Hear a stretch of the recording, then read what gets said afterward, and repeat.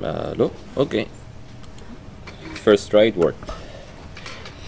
Okay, so our plan for today will be finally, if once and for all, to finish our exercise on the compressor, okay, the subsea compressor in Snøhvit, which, you know, there are not many projects subsea. I think we have in the short term maybe the Ormen Lange, they will install a compressor. I think Snøhvit, they will install a compressor. So it's becoming more and more popular. But currently, I think the only project we have in the world subsea it's Osgard. Okay, but kind of the basic principle is applied if you have a subsea field, if you have an onshore field, if you have any other type of field. Okay, so and I think it's very important if you are considering boosting with even for, you know, a small field with a wellhead compressor. Sometimes they use in the US just to try to suck more gas out of the single well. The same principles apply. Okay, here we are doing it at a big scale, a big project, mega project, a few billion dollars. But you know, the same principle can be applied to a small scale. Okay, the compressor, you know, won't be 11 megawatts, but maybe it will be a few kilowatts or okay. So, but it's essentially the same principle. Okay. So, yeah. So let's see a bit the notes from last. Let me just check. Okay, it's recording. From last lecture, we had this to explain the test map that you do in terms of the polytropic head and the actual rate at the inlet of the compressor. But then I told you what we are going to do, we are going to keep the map the same that was measured in test conditions with air, with atmospheric pressure at the inlet, and with 20 degrees Celsius at the inlet, and we are going to convert all the points we have in the actual case to that map. Okay, so we are going to use the inverse of this equation. Okay, we are going to clear from there the equivalent test conditions. Okay. And I show you how some picture how the system looks like. Of course, I told you if you have a poor boy in the US, you have an independent company, you will need a separator, but you probably won't have all of these coolers, fancy equipment. Okay, here we want to control everything remotely, and this is now on the, I think the water depth is like 300 meters. Okay, so you cannot send every time something happens a guy, just go on there and check what happens. Okay, you have to make everything prepared for remote operation. Okay, and such that it will be staying there for 10-15 years without you having to do anything. Okay, so you have to make your system prepared for that case. When you are in an onshore installation, well, send the guy what happened, just go and check. You know, you send the companies and the contractor, and the system becomes much simpler. Okay, but that's the calculations we found. I think you have the file in our I think I uploaded to my website. For those of you who want to, you're going to work is on the second exercise this class. Okay, so I'm going to do that just to show you, but this one just to show you. But it's here. Okay, this file, I think that's the latest version, and that's at least it has what we have done last time in class. Okay, for those of you who were not there. So you see, first, that's what we got. So first we have like 5 years where we have numbers actually. Okay, but then you have some other years where you have this value problem. Okay, and this value problem, if you can trace it back to its origins, okay, it's essentially because we are trying to produce a rate. Here we get the first value problem. Okay, and essentially it's telling you that, and remember, wellhead pressure we calculate from bottom hole. Okay, we are moving reservoir pressure, bottom hole pressure to IPR, fixing the rate, and then we're moving bottom hole pressure to the top, to wellhead. Okay, with the tubing equation. And when we are calculating, when we have a value error, you remember we have there a square root of a number, of a pressure minus a rate. Okay, something multiplied by a rate. So what's happening there, the term inside that square root is becoming negative. Okay, so it tells you essentially you cannot flow if you want to impose that rate per well, okay, 2.2, and you have that bottom hole pressure. No way, guy, you cannot do it. Okay, you have to change something. So that also tells you that not only doesn't matter if the company tries to sell you, comes the contractor to sell, I have the best compressor we have invented. Okay, it's made out of gold, and it gives you an efficiency of 100%. You say, there is no point. At that year I cannot do anything. Simply I'm limited by my system. Okay? And that's the thing when you go to the field, when you are working in your company, that's something you have to remember. Okay? You see what are the limiting factors to obtain that rate. In this case, it doesn't matter how big compressor you have, fancy compressor you have, the only thing that matters is that you simply cannot reach to the suction of the compressor even with that rate. Okay? At that particular time. That might be if so company comes and tells you we have a downhole compressor. Okay, we can give you energy just when you're reaching the bottom hole, and then you say, oh, you start to think, will that make sense? Okay, but if they say, well, no, it will be again the same thing subsea, but I have a better compressor, you say, well, no, you know, I know I cannot deliver that rate. Okay. So how do we make, you see the points, they are outside, right, of the map. How do we make the points bring them inside of the map? Let's start with the first point, okay, which was, what is the problem here with the first point? Let's check first the power. Okay, power seems fine. 1, and we say we had 11, okay, with one compressor is 11, so that's fine. 6.5 still fine. 13.6, what does it mean this in year 3? We need to have 2, right? At this point, if we split, let's say will be 6.5 and 6.5 megawatts. Can we split just like that? Just the power in 2? You think?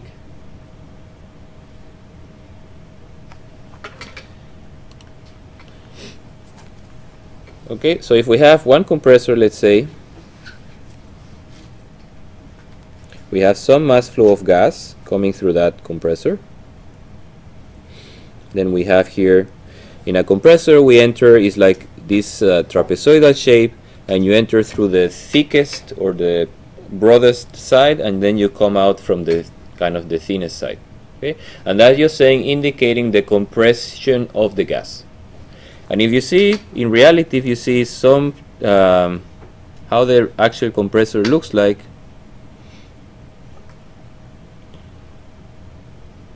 it was a nicer picture here.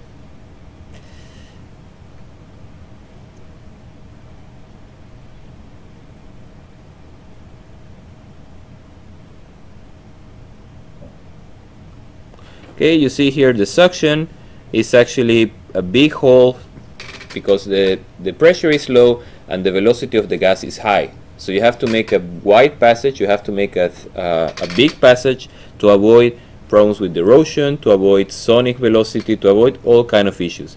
But after that, when you start compressing, the density of the gas starts to increase. Okay, and then you can pack more gas in the same place, in the same volume. Okay, the velocity gets smaller, and you see the discharge. I think in this case, there are simply these 2 holes. Okay, so you see a significant change in the cross-section area of the compressor. Okay, I think here you see the suction is a big big channel, then goes through the compressor, comes out, is a very small pipe. Okay, this is this thing. I guess this is the discharge. Okay. So let's say we have this case, P suction and P discharge, and we have some power, right, that we need, that we have one equation that we need power 1. Now if we are going to put 2 compressors for the same delta P, so then we say simply 2 compressors in parallel will be mg divided by 2, and we put one compressor here, and we put another compressor exactly the same, identical, And what we say is that the suction pressure and the discharge pressure are the same.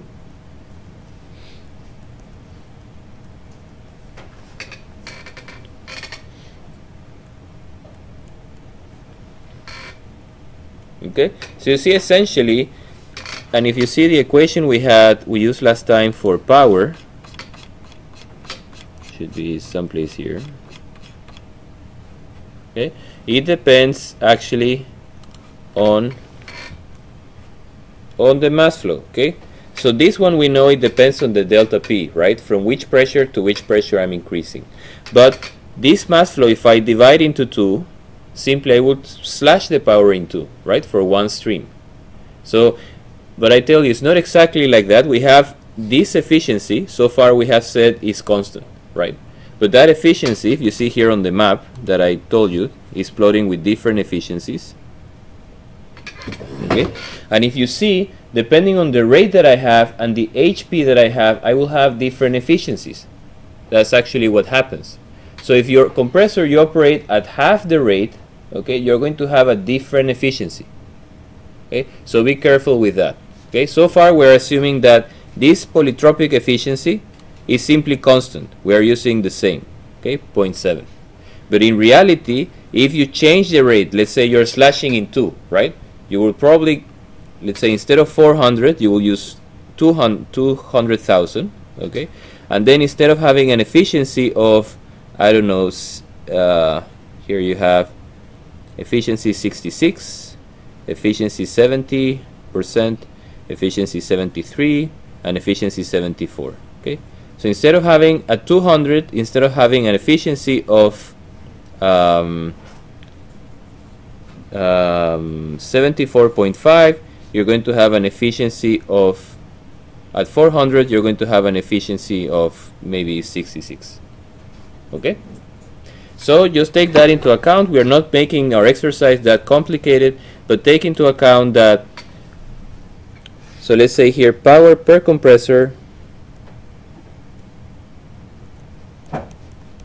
is power 1, okay, this power that I have 1 divided by 2, because the mass flow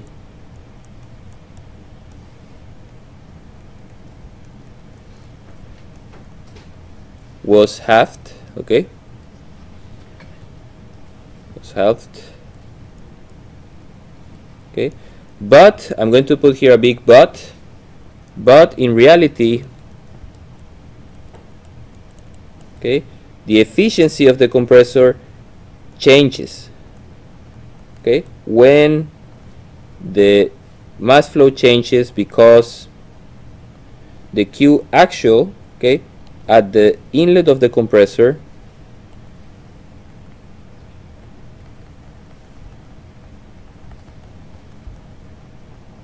is reduced. Okay, I tried to put it written so you remember.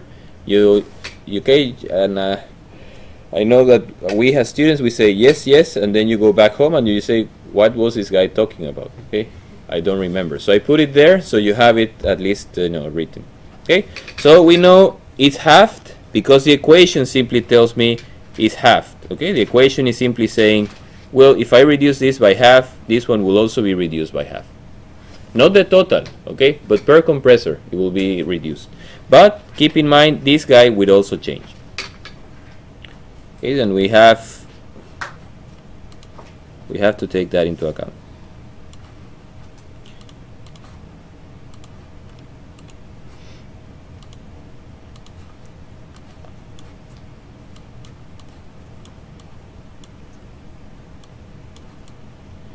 Okay, so we know we can have, I think for that exercise we could have two compressors in parallel. So we have, like, that's what they have also in Osgard. They have 22 megawatts total.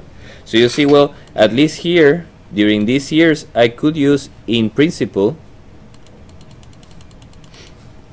two compressors. Okay, from year 3 I have to use two compressors. Year 4 also, well, not really, right? 24 I'm outside, it's 22. But then this year definitively I cannot only with two compressors, no way. So you already get an idea that you will be able to work in more or less plateau for 4 more years but then you won't be able to produce in plateau. Okay, and certainly not after year 5. So now you know from this very simplified analysis that it's more realistic to say I will have, with 2 compressors, I can prolong my plateau for 4 years. No more than that. Okay? So now let's go to the other part, which was the power, right? The discharge temperature. You see here it looks the discharge temperature. This is simply by doing this, following the polytropic line, right, that we have done.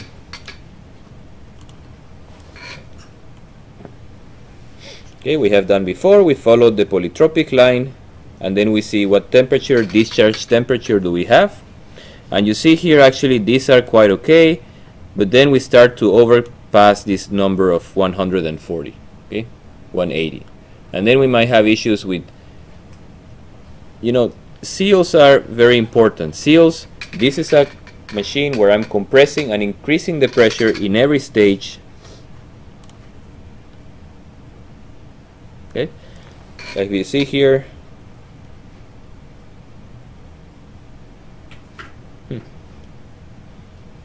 Okay, every stage that I pass, I'm compressing. Okay, I think here I go in this direction, compress, compress, compress, and every time it's going to be at a higher pressure. So there is one thing that, because I have a fluid at high pressure, it can also leak into the previous stages where I have low pressure. Okay, but it can also leak into because I have the motor, and I don't want any of the working fluid, my field fluid, to be touching that motor, okay, or to be anywhere near the motor. It has a different fluid, needs lubrication, it needs all kind of things. So I don't want it to pass to the motor side, okay? And the way it looks like, it's a bit, I think our compressor is a bit like that, without the part on the right, okay? So you don't want it to go inside this part, and then it starts to displace the oil that I have there lubricating, and it's causing trouble, okay? So you have to have all of these seals, they have to be intact. And if you increase the temperature to 180, you're going to damage them very quickly. Okay? So it's just to keep the machine operating, seals in compressors, pump, you have to be sure that their integrity is guaranteed.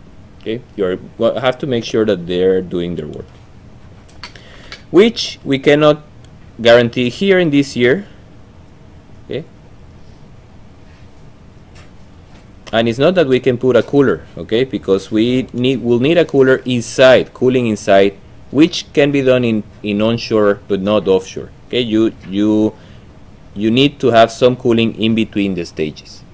Okay, because simply from here to here is increasing from 67 to 188. Okay, so one way to do it, you could extract, cool it outside, and then bring it back in. But then it's more expensive. You need connections, coolers, etc. Okay? What else? We had the temperature constraint, we have the power constraint. We know already this year is not looking at all promising, right? Power problems, temperature problems, is like you want to get out of this year. Okay? You don't want to. What else do we have to take into account? Okay. Finally, I think what we had from our notes last time was, I think was not this class, but was the class before.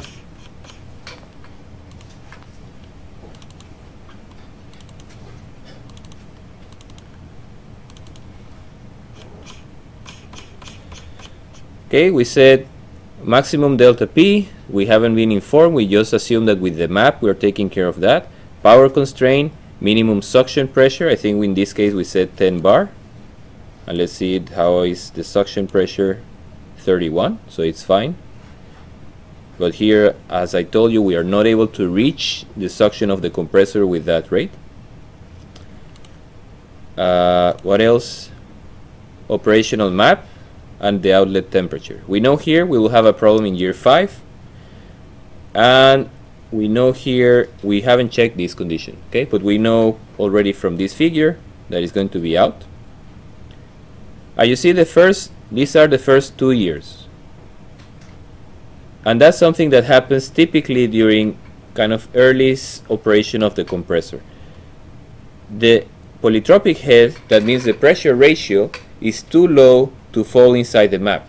Okay, this map is limited to a speed of, I think this is 70% of design, which design is given here is 8,500 RPM. Okay, so 70, it's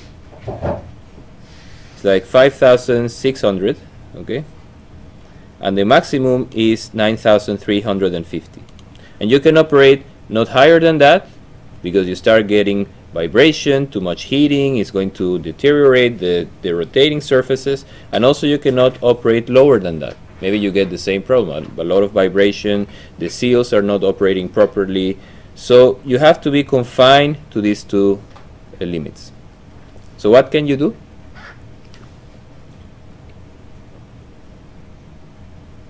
It's not a simple problem, okay? It's complicated. You have to do all kind of magic to bring that point inside, okay? So if you remember the, I think the exercise, let's see, I think we had it, okay, I think you have it, I gave it to you before. So you see here you have a choke, and you have a cooler, and you have another cooler. So let's try to see, with this choke you can reduce really the available pressure. Okay, so you can artificially, at least for the first years where you have an issue, the point being inside the map, you can artificially increase that delta P to bring the point inside the map. Okay, so let's try to do that. That's what I told you, include a column with the delta P choke at the inlet of the compressor. Okay, so let's say what happens if you put a 10 bar choke. Let's go to the plot. You see how the point moved? And why is it moving not only up, but it's moving to the right? Remember, this is the local rate at the inlet of the compressor. So that is a function also of the inlet pressure at the compressor. When we drop the pressure, we're increasing it, and therefore it's moving to the right. Okay, it's like it's expanding, it's occupying more volume, and therefore the local volume rate is becoming bigger. Okay, so let's try with 20. Still is not inside.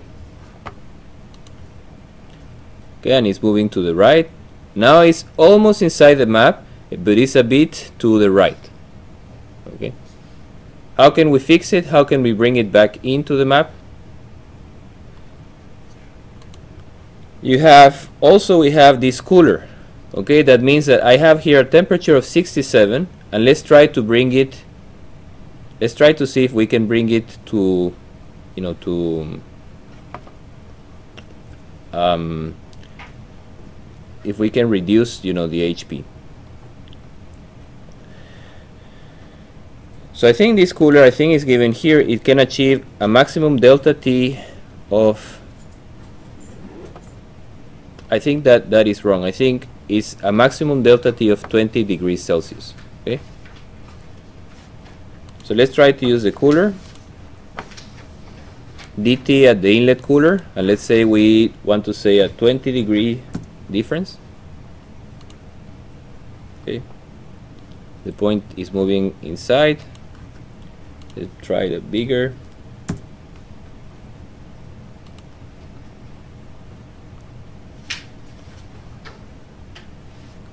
So it's not really going inside. Okay, no matter how I change here, it's like increasing already too much, and I don't manage to bring it back, not even with the cooler. Okay, let's see if this is 40. I think no, 50.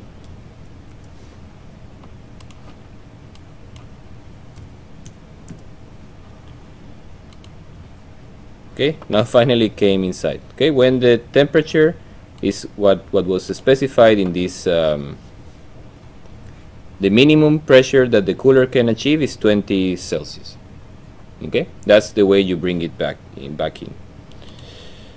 So now the point is here. Let's see if we can use less, you know, I don't want to spend energy unnecessarily. Okay, so now it's still inside. Let's see if we can reduce even further. 20. I don't want to, remember, when I'm choking, I'm losing energy, and then in the compressor I'm giving energy. Things like, looks like a bit stupid thing, okay? But it's simply to make it bring the point inside the map. Okay? So I don't use the choke unless I really need it, unless I really okay, let's say there, that will be the first point for the first year. Okay, efficiency, polytropic efficiency is, you see the ISO efficiency line, 66. So actually here we shouldn't use efficiency 0.7, but we should change it to 0.66. And we check again, power, okay, 12. I need 2 compressors, okay, it's more than 11.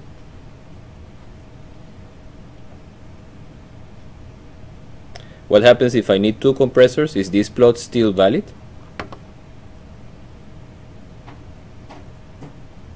You know, we just did the first point, right? Everything is inside the map. The efficiency is 66. But now the power is, instead of being 1.5, remember from before, now it was 12. That means I cannot use a single compressor, I have to use 2. But what happens if I use 2? The rate has to change, okay? So now I have to divide someplace. Let's say this guy by 2, right?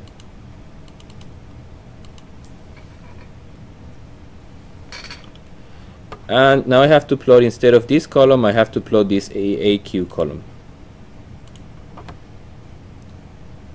AP and A.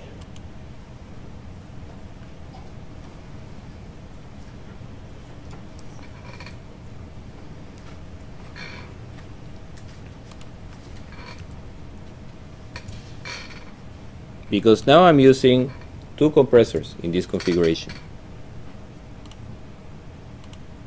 Okay, now I'm in trouble again.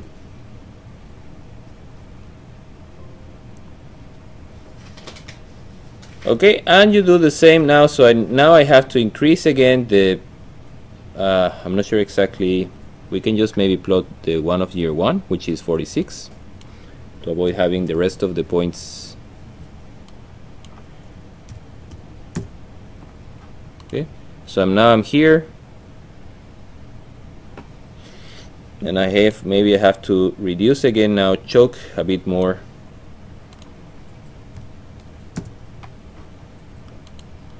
Okay, to bring it inside the map. Okay, and now the efficiency won't be 66, but it will be close to 73.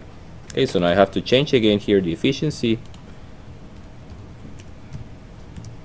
Okay, then I have to check if I have the power is 18, which is below 22. Okay, so that means I will be able, seems like by choking at the inlet 30 bar, by cooling down to 20, and by having 2 compressors, I'm able to operate in year 1, okay, and maintain plateau.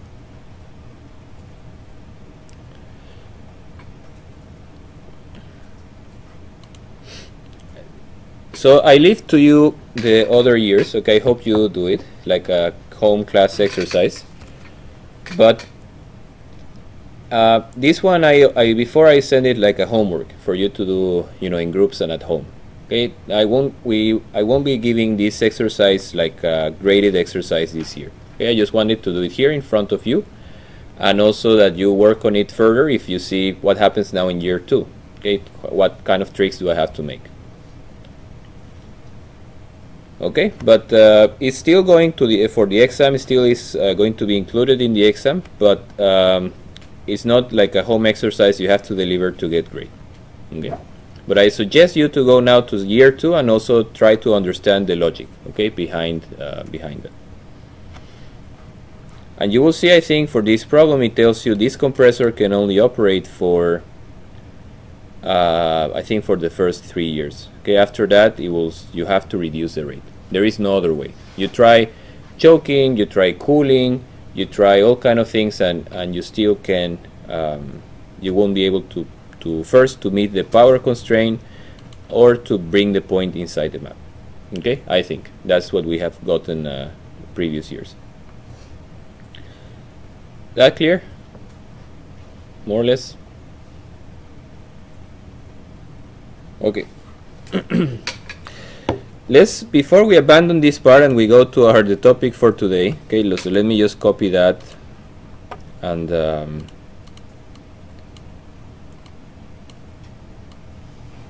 okay, so in the first year we need to choke and we need to cool.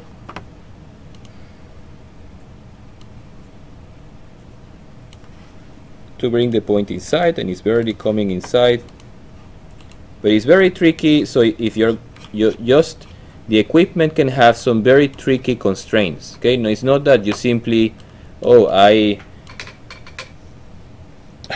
simply reduce the pressure. Some people, when they model this case, they say, oh well, simply put a low pressure, like the suction can be reduced to 10. Fine, and then we see how much do we get, how much plateau, and they get maybe 10 years more plateau, and they say, well, fine, we find a compressor that makes it. Okay, and then you start looking, well, no, but you're violating the power constraint, you're violating the temperature constraint, you're violating the map. Okay, and then you have to go back to the board, and then you have to start changing all of that. Okay, so just to give you an idea, the equipment is important. Okay, it's not that you can have any equipment, you have all the money in the world, you can buy the equipment that will match your okay, it's really a special machine that has an operating map. Yeah. So I'm not sure what to copy here. Maybe I can copy like in 2 parts.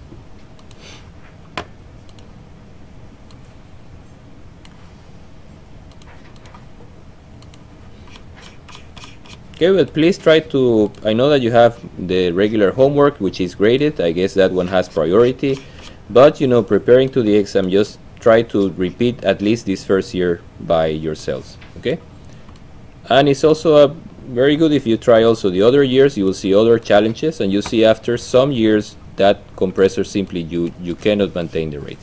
Okay, I think it's after year 3.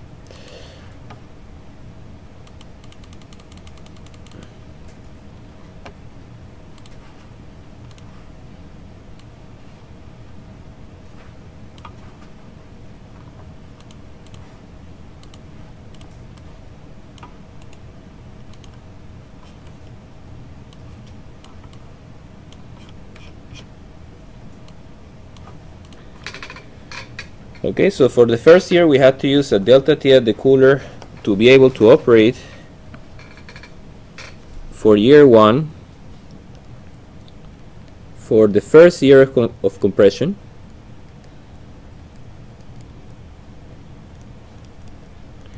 The delta P of the choke at the inlet was how much? 30, I think.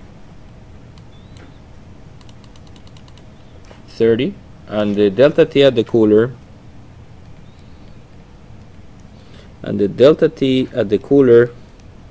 was 47. Okay,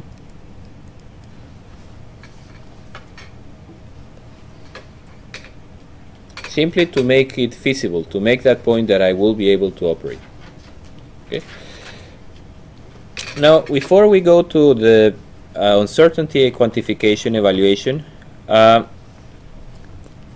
want just to say, if you remember last lecture, I think I showed you in this presentation that they were talking something about compressor duty. Okay, and if you remember, what was the duty? Is the mass flow is actually the heat that is able to remove the mass flow times the difference in enthalpy. So let's just calculate the duty for year 1, how much the inlet cooler has to remove. Okay, just to see if we get a number close to these guys. Okay, that's also something I have to be careful. How realistic? What is the delta T I can achieve in the cooler? Okay, so let's estimate cooler duty. Okay, and cooler duty we said is mass flow times H in, right, minus H out.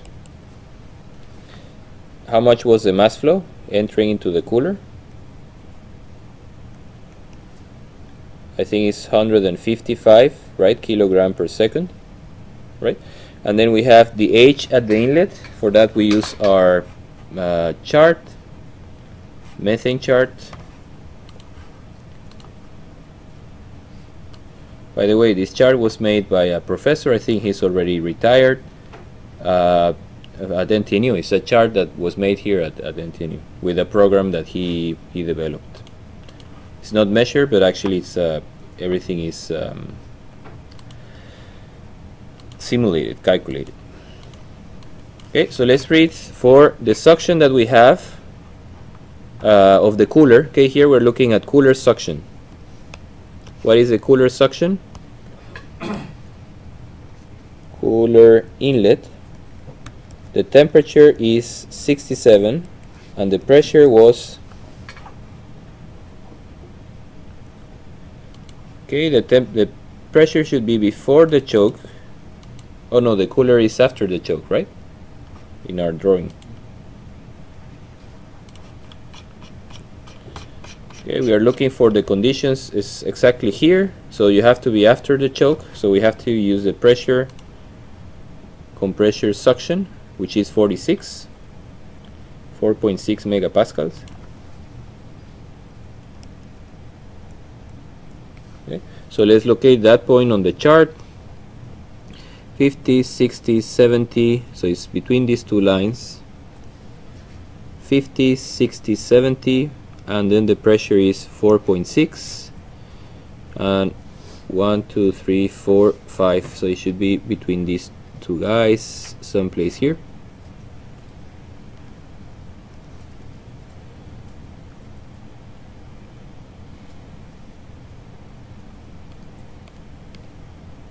Okay, maybe there.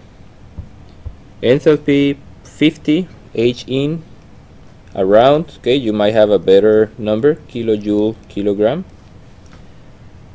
And the H out, we assume the cooler, there is some pressure drop in the cooler, okay, but we are not taking that into account. So the discharge of the cooler is 20 degrees Celsius. Okay, so H out will be temperature out is 20. As an assumption we're making that I gave you, I say the cooler can go down to 20 because the seabed temperature is 4, and the pressure out is simply equal to the pressure in because we assume no pressure drop in the cooler. Okay, so that's very simple. We move down here. Okay, we move in this direction, and there we go down.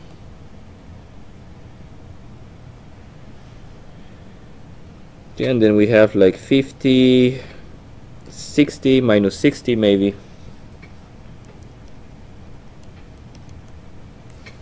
Right? Are you getting similar numbers, or are you just watching like a manager? You're just watching me do the work. You have also to train to be a manager, but don't train all the time. Okay, you also have to be engineers, do work. Okay, H in 50, H out minus 60, and that gives you how much? 155 times 110, and this should be with 3 zeros, and this gives you in megawatt. How much is that?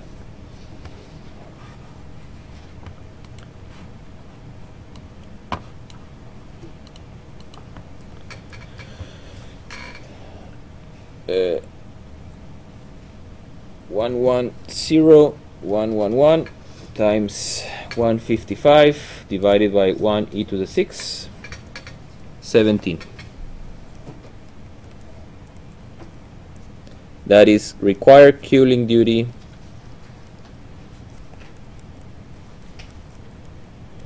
in year 1 of compression.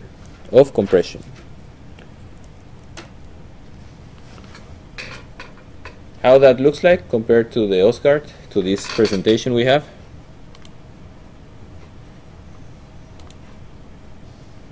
Okay, at least it's in the ballpark. Okay, it's not in the 100 megawatt or in the 0.1 megawatt.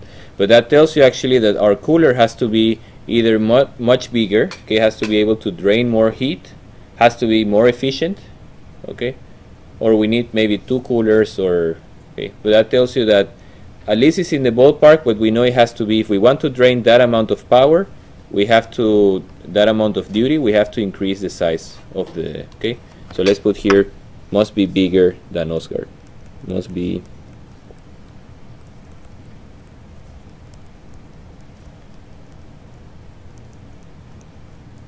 okay. You can also say, well, I now, and that was part of the thing, I think that the delta P should be 20, okay, not the outlet temperature, but the outlet, but I don't know then if it works on the map. Yeah, it still works. So that's the way you say, well, I don't buy a bigger cooler, I don't have spend more money on cooler, but simply I say I increase the inlet temperature, okay. But then the power might fall outside. Okay, we see, check the power. 20, I'm still within 22, right? But now I'm spending more power. Before I was spending 18, now I have to spend 20, but I don't have to buy a cooler. Okay? I see you're all doing that and saying like a aha moment, but do it yourself, okay? Do it yourselves. Because it's extremely tricky. All of these changes you have to fulfill is like, you know, you have your family, it gives you some constraints, your wife gives you some constraints, yourself gives you some constraints, your boss gives you some constraints, and you have to fulfill all of these constraints, right? To navigate in life, to have to keep the wife happy, the boss happy, so it's the same thing. You're here trying to keep everyone happy. Power, temperature, map, okay, cooler, etc. So let's put that note here, okay. The inlet cooler seems to have a too high duty. Okay, so that it was 17. That was that what we found compared to Osgard?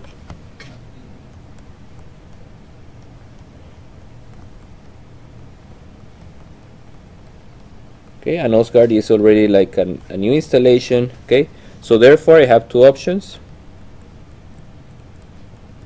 Okay, make a bigger or maybe more efficient. Okay, or the other option is to delta T in the cooler must be reduced. Okay, but then that tells you, but then more power is required.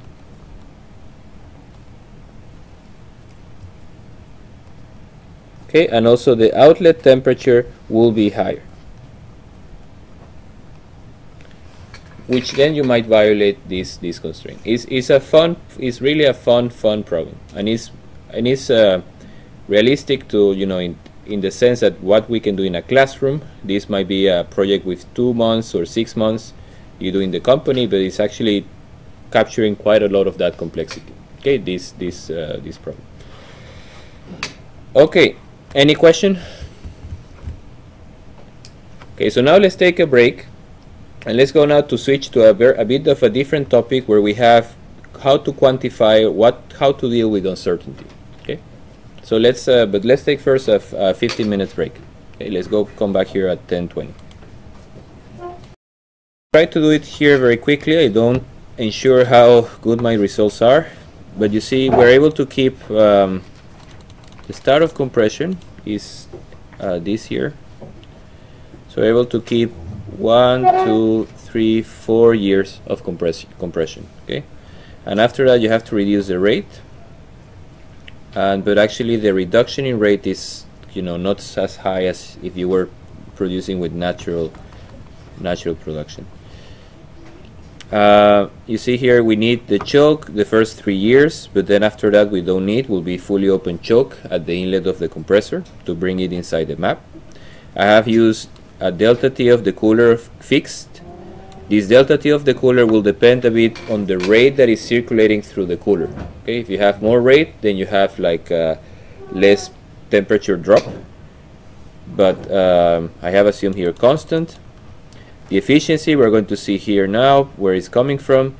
One thing which is important is that the discharge we say has to be less than 140, okay, which is the case for all the points.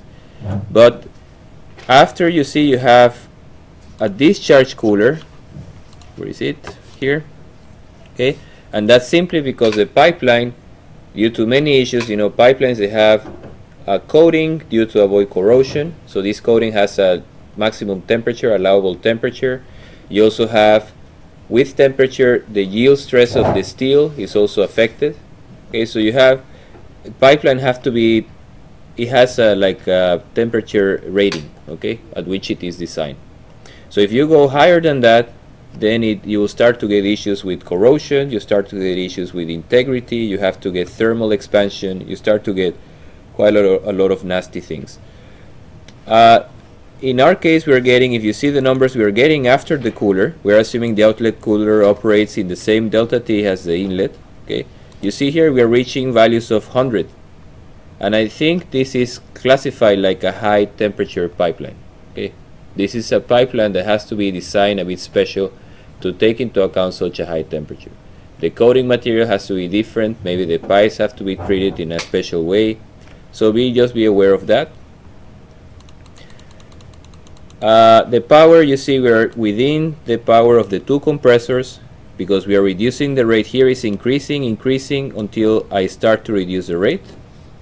And if we see the map, those are the points in the first years where I have to choke to bring it back inside the map, and these are the points in later years. I think we didn't check the inlet pressure. How is the inlet pressure? Should be greater than 10. Okay, so we are above 10. We have 30 minimum. Okay. Now, what can you say if you see this map and you are talking to the guy delivering the compressor with MAN? Okay, after you have done your analysis, what can you tell MAN that they have to do? High efficiency. Okay, high efficiency. You see that your compressor is actually, it seems that it's a bit too big for your application. Okay, because you are covering for high rates, okay, and really you don't need such high rates, you need lower. And you want this to have the best efficiency possible. Now it has 73, but you can gain, you know, 74.5. So if you had a higher efficiency, then, okay, let's see the effect of efficiency. If you have just 1.5, okay, points of efficiency, what effect does that have on power? 0.745. If I was able to, okay, so actually the power didn't change much.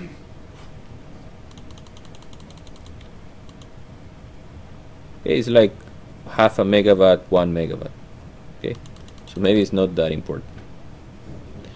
0.73. Okay, but in principle you want the manufacturer to be like in this operating region. Okay. And also you don't have to rotate maybe that fast. But from this plot you can get you see that they will have to be increasing the speed of the compressor with every year, okay, to be able to operate. Year 0, year 1 of compression, 2, 3, 4, 5, 6. Okay, but you have to make that happen, you have to reduce the rate. Okay, so I'm not sure if it's correct, but it's a solution, and I'm going to upload this file to to my website, but at least you try yourself and you see how you can make that point in a creative way inside.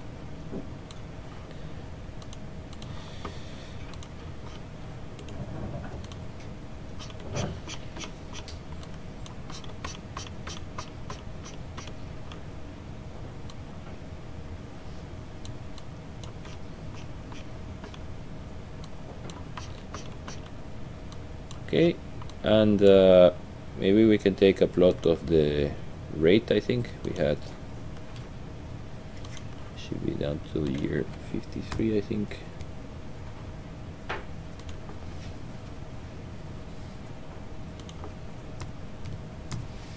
Okay, so that's actually, that will be, if I have compression, that will be my plateau, where before it was finishing, ending here. Okay, here I will have the decline, and now I will continue expand the plateau and will produce for a longer time. Again, when we are doing field development, that's what we really care, that you know, how much extension, or we are planning on improved oil recovery. Okay, the original case, I don't have it here, but I think was something like this. And I'm getting all of this extra production with compression early, which is not discounted. Okay, I'm getting it at like sooner. Okay, so it's early and extra production from compression. Okay.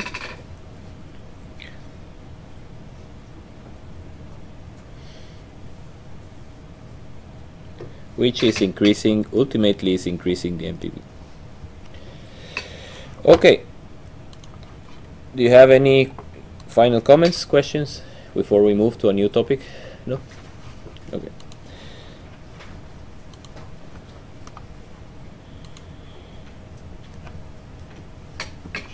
Okay, let's talk a bit about how to quantify uncertainty. Okay, how to deal, first to deal, and then to quantify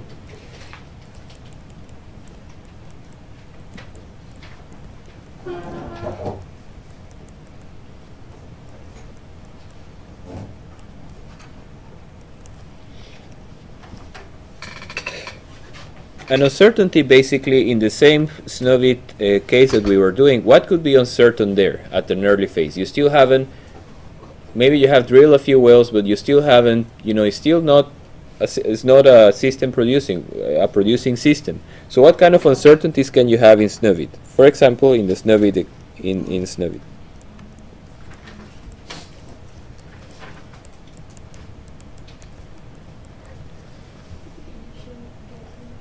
Okay, she is a reservoir engineer, so she says very strongly, and that's extremely important, the G, okay, in our case, or the N in our case. Okay, that's a major source of uncertainty, and that's actually only something that reservoir engineers, they know already when the field is producing many years into production. Okay, sometimes they only know when they abandon, or they don't even know. Okay, they say, I don't know really how much did we have there. So that's a very big uncertainty that I have. Okay, that has maybe a range, and we are going to see actually how to compute this G. Okay, and this N. And how is it affecting our calculations? How is the G affecting and the N affecting our calculations? The production profile, right? That's what we use to calculate the NPV. So if you have a big N, in the case of a Snøhvit, okay, you can do this test very quickly. But if you have a big reservoir, might be producing for a long time and then decline. Okay, and if you have a small reservoir and you use the same plateau rate, it might just drop very sharply, very quickly. Okay, so that is big N or big G, and this is small g. And that matters because then my revenue stream is going to be significantly different. Okay, because remember, I'm using these rates. The only thing, if you can, well, there are many things that reservoir engineers are good in field development. Okay, but the most important thing that they are responsible for is to produce this plot, this line. Okay, everything can be summarized. The manager says, I want to get that line to be able to calculate cash. Okay, how much cash I'm receiving.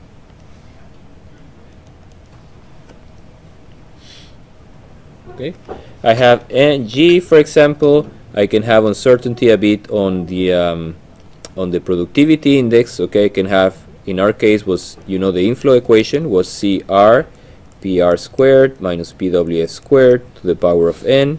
So it can have some uncertainty related to this C. Okay, Maybe I made one test, I tested the well, and I say, well, it has that C, very good production. But you go some other place outside in the field, and maybe there are some shale layers, it's a bit more tighter sand, so then you don't get the C that you measured initially. Okay. What other things can I have uncertainty on? Yeah, but that's related really with, in our case with the SNUV, it's related with the G, right, at the end. So what other things? There is one thing that I think we mentioned it briefly, it's called the uptime, right? It's the number of productive days that I have during the year. And I told you it's like, can be something between 90 or 100% if I don't have any stops, but it's the number of days, producing days in the year, okay, divided by, sometimes I say divided by 365, the number of total days in the year. Okay, so if let's say I have a lot of issues, I have to shut down production, I have to do intervention in wells frequently, that uptime will go down. Okay, I might have, let's say, 10 days, 20 days, I have to do simply maintenance and fixing on the field. Okay. While if I have a very efficient system, I can simply push that to 100. So this guy costs additional OPEX, okay, operational expenditures, which are not that important, you'll say, because they are discounted towards, they are important to abandon the field. Okay, if I have a lot of problems, people say just get rid of that field, okay, or because I'm not making enough money. But the main cause is cut in production, okay, which causes a cut in revenue.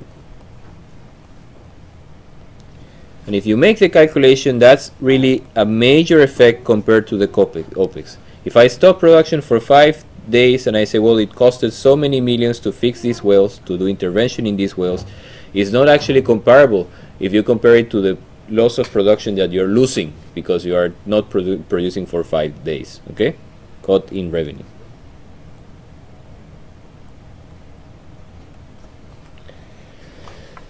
Okay, so essentially if we want to formulate that problem, we have variables, input variables used in engineering studies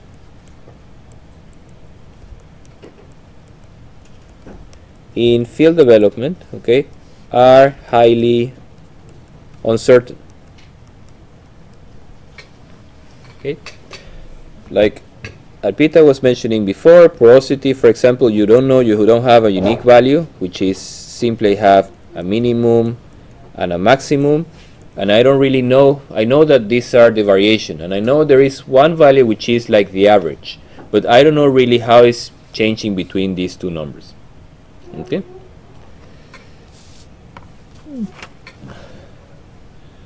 And affect the value of KPIs, okay, key performance indicators that are used to discriminate different development alternatives and choose and select development alternatives.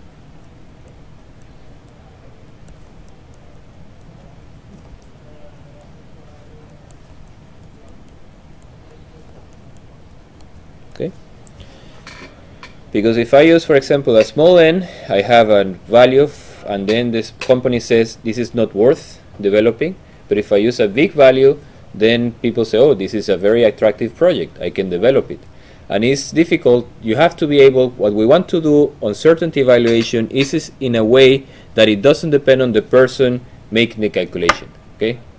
You don't want to be the case that one engineer does a calculation, you get a high NPV, you say this is a good engineer, and then another engineer makes a calculation, gets a lower NPV and said that's a bad engineer. Okay? And that shouldn't be your selection criteria. Okay? You should always, these two engineers should have a method to come up with some NPV numbers that are the same. Okay?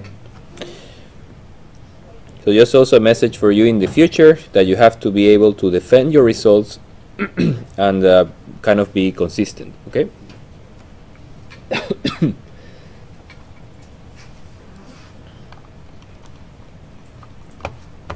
Okay, so let's do that with an example. Okay, with a very simplified example to calculate total recoverable reserves. Okay, in an oil field, and that also we write it in SP nomenclature NPU, the ultimate cumulative production, right? And we are going to assume this is simply a big reservoir unit, and I'm going to estimate this number by reservoir rock volume. That's a kind of a very trivial example, but it's just simply to see what method do we use. Okay, what kind of methods do we use? Rock volume, then I find the pore volume multiplying by porosity. Then I calculate the hydrocarbon volume multiplying by, no, first I need to have the net to gross, which is, in all of this volume I have some layers which are non-hydrocarbon bearing. Okay, I have some layers with might be shale, with might be sealing, so I add that factor here. And finally I have oil saturation to get simply the volume of oil, and all of this is volume of oil at local conditions.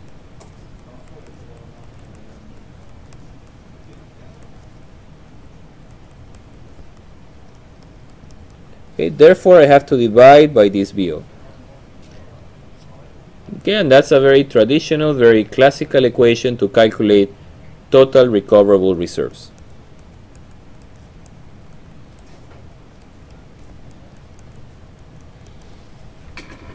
Okay, all of you have seen this equation, I guess?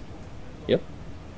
Okay, so our exercise that you're going to make, that you picked up there probably, there are the pages, so is simply looking at this very simple case. Okay, and I'm going to say VR actually is not one number. Depending on the geologists, the geophysicists, they told me, well, this can be belonging to a range called VR mean and VR max. Okay, I have some uncertainty. So it's not actually deterministic. If we call it deterministic calculation, is when we have one fixed value for all of them, and simply we go and compute NPU. We can go back to our manager and say, this is how much oil you have. Okay, that's what we say deterministic calculation, all input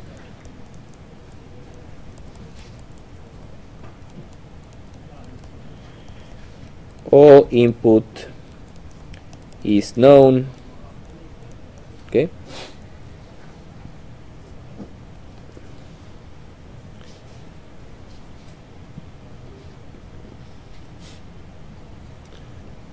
okay, but while you have a probabilistic calculation, and that's what we're going to cover here, is that the input is uncertain. Okay, you don't have one unique value, and also you don't even know what kind of values you might have. Okay, so I guess some of you had some course in probability, right, or statistics before. Yeah, most of you.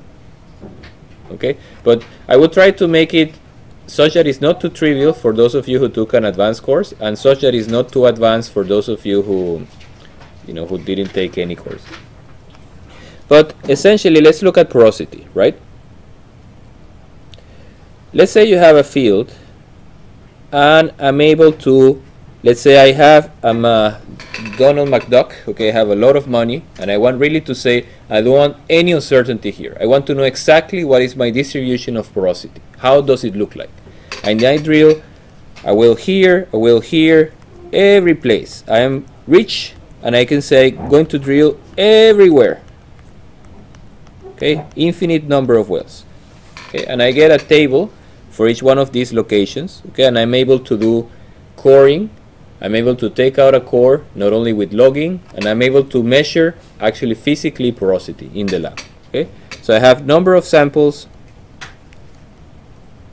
and I have porosity, and I have 1,000, 1 million, or how many my money can buy. Okay, I go do measurement in the lab, say this sample has 18%, do another measurement, this one has 12%, etc. Okay. After I have that, I make a frequency analysis.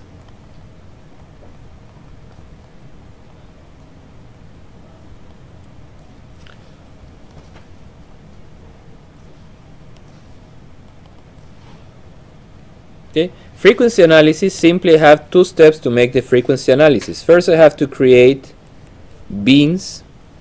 Okay. And that means, for example, I have to create porosity 1, porosity 2, 3, and 4. Okay, some number between the minimum and the maximum.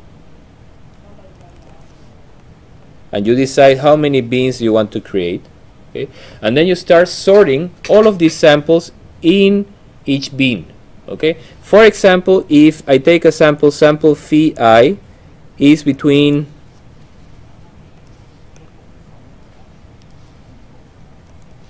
phi 2 and phi 1. Okay. Where do I assign it? Do I assign it to phi 1 or do I assign it to phi 2? I have different ways, okay, to assign it. But in this case, I could say if phi 1 is less than phi 2 minus phi 1 divided by 2 plus phi 1. Okay, that means exactly in the center of the interval. If it's less than that, it should be assigned to phi 1. It will be counted as part of phi 1.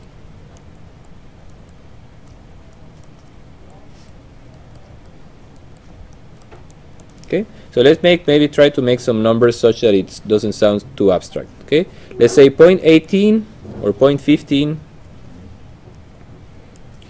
0.2, 0.25, and then 0.30. Okay, and let's say our phi I is 0.18. Okay, where do you count that porosity value? Okay, you say, well, if it's the half of this is 0.175, right? So it will be counted as part of phi 2. You see, it's not that this number is equal to 0.2, but is that it's in the range between the two beans. Okay, so it will be counted as 0.2, which is a bit unfair, but you know, that's the way we do frequency analysis. Discrete, we call it discrete frequency analysis. Okay, we have to divide in some number of beans, and then we have to count. Okay, if you have 1 million samples, you can have 1,000 beans, but if you have just 10 samples, you cannot have 10 beans. Okay, you have to have the number of beans has to be kind of a function of the number of samples that I have. And after I count them, I have the bean column. Okay, phi 1, phi 2, phi 3, phi 4. After that, I have the number of counts. Okay, X, Y, Z, W, for example. Okay, and that's typically what I report.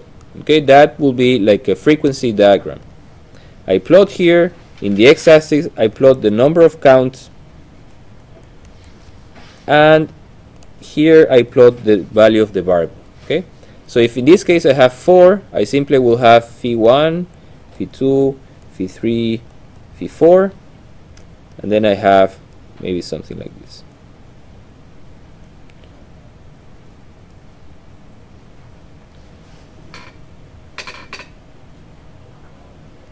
Okay, there is another way I can try. I can make another column, which is called the relative frequency.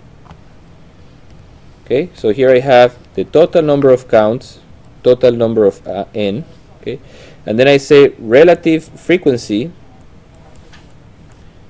will be x divided by n, y divided by n, z divided by n, and w divided by n.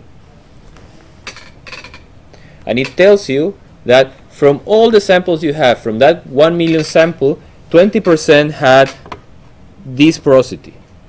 Okay, or let's say 15% had this porosity. That's what this relative frequency is telling you.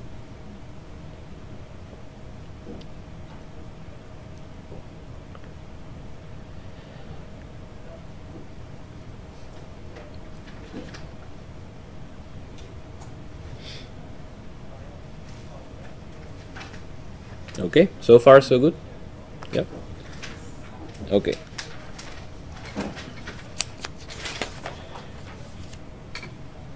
Now I can also create something called cumulative frequency. Another column called cumulative frequency. And this one I can build it in two ways. So cumulative frequency is x over n. This one will be y over n plus x over n. And this one will be y over n plus x over n plus z over n.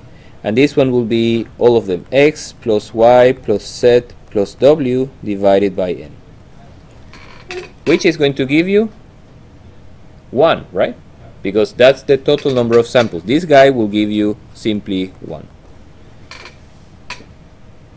So we know what this column indicates. We know what this column indicates, but what does this column say? What does this column indicate? Or if I plot it, how will it look like?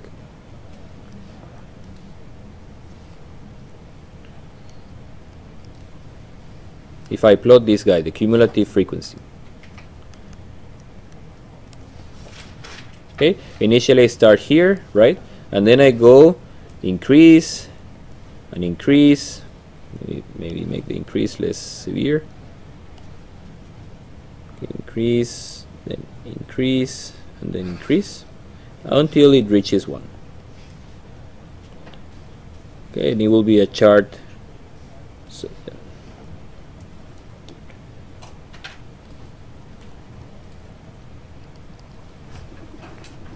Okay, so what is this chart telling me?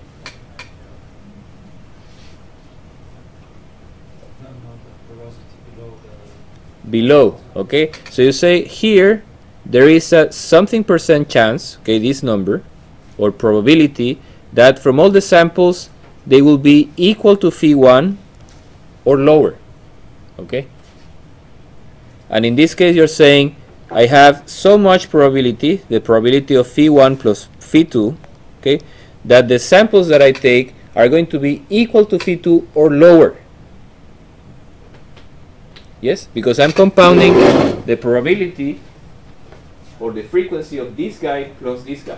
Okay, so I'm saying these two combined, that means that have to be equal to phi2 or lower. That's the probability I have in my sample, or that's the frequency that I have on my sample. Okay, and it gives you a chart like that. Why do we in petroleum engineering like this chart? The cumulative. Because we always want to see continuous, but also we want to see that we have these reserves or lower, at least. Okay, we want to have some guarantee that we have at least that number or lower. Okay, so that's why for many variables we use this guy, the frequency. Okay, and for in petroleum, like reserves and volumes in place, we use the cumulative frequency. Okay, because it's like a guarantee. I go to my manager and I say I at least have 20% chance, or at least know that I have 20% chance that I have at least this number or lower. Okay, and that's giving like it's like a guarantee that I provide. Okay, sometimes you also make the inverse cumulative frequency, in which you sum from bottom up. Okay, so this guy will be, let me just remove this guy from here. So this guy will be W over N. This one will be W plus Z over N. This one will be W plus Z plus Y over N. And this one will be X plus Y plus Z plus W over N. Okay, and this guy again will be 1. And when I plot it, the inverse cumulative frequency, it looks like that. Okay. Inverse cumulative frequency diagram. And here you have phi 4, phi 3, phi 2, and phi 1. Okay? And this number again here will be just 1. And that's what I was saying here. What can you say about, for example, feed 4? Before we said below, right? But now we say we have at least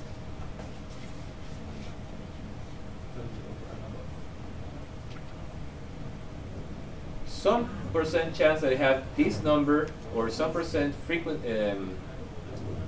They will 20% of the fees are going to be equal to a fee 4 or above.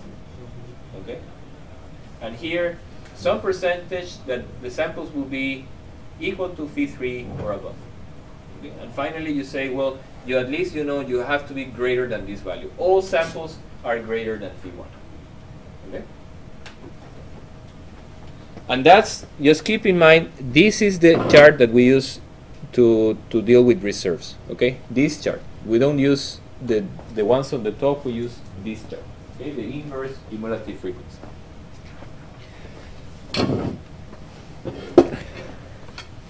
Now, what happens if we don't have measurements? Okay, what happens if there are no measurements?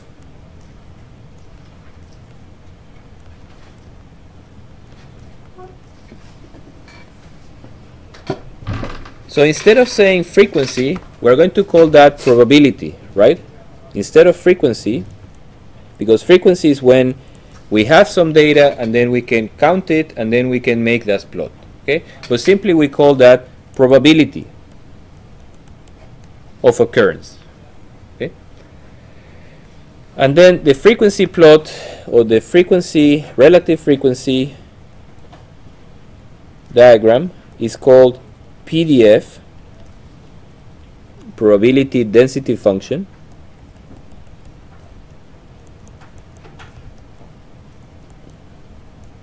Okay. And the cumulative frequency is called CDF, okay, cumulative distribution function.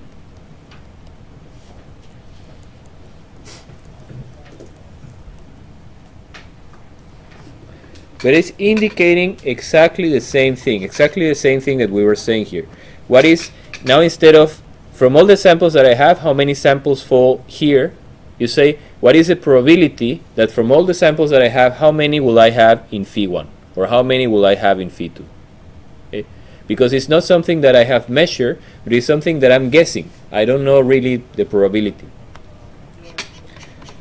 Okay, so now I ask you, what happens if I have no idea? Okay, if I have no idea about a variable, okay, let's say I'm in the same field, but now I'm a poor guy. Okay, I don't want to drill too many wells, and they ask me, without knowing anything, what do you think is the probability of the porosity? How it will look like, the PDF of the porosity? Okay, let's say poor boy. Okay, and they ask you the PDF of phi. Okay, how it's going to look like? From my reservoir engineer guys, okay, what is the minimum porosity you can get anywhere in the world? You don't know anything about this field. The minimum porosity that has been ever measured in any field in the world. 5%, maybe. Okay, so you say you don't know anything, right? But you say phi minimum is 5%. Okay, and what is the maximum porosity? Okay, let's say 30%. Okay, phi max. And then you don't know anything about the field, nothing, no idea, nothing. So you say simply all of them have the same. You don't know where it's located. If it's in the U.S. a shale, if it's in in Colombia that has 5 darcies, 15 darcies, you don't know anything. So what you say, you assign simply all of them have, because you don't have any more information, all of them have the same probability of occurrence. All of them. Because I don't have more information at that point to make any statement. Okay? If you have more information, you could say, well, in the world, for measurements that have been said, maybe it looks something like this. I have the most of the fields they follow, they are on this range. Okay, but that if you are educated, you have seen data from many fields, If you are working in a company, you take Equinor and you see all the fields that they have, okay? But if you don't have any idea, you are like me, a poor production engineer, okay? You say, that is, that's what I have. All of them uniform.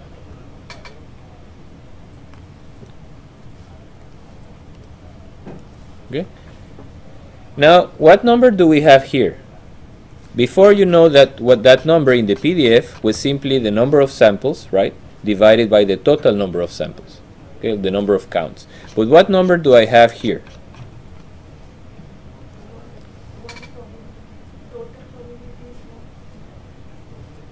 Here is a slightly different, right? Because we are saying we can take any value. This is what we call not discrete, but we call it continuous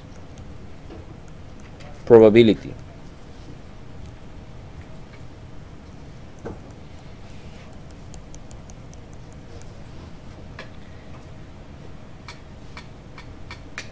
And we know that the area under the curve, right? We know that all of our numbers should be here. So we know that the area under the curve should be equal to 1, right? So we say the area is equal to phi max minus phi min, okay, or the value of the variable, times this number, right? This probability, this P1. And that should be equal to 1, and that tells you phi max minus, that the probability of 1 is 1 over phi max minus phi min.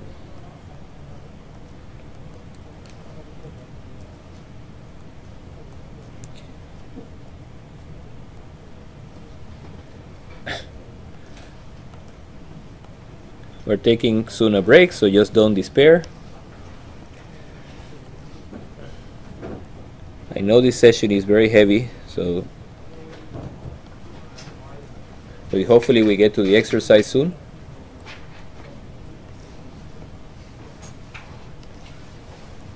Okay.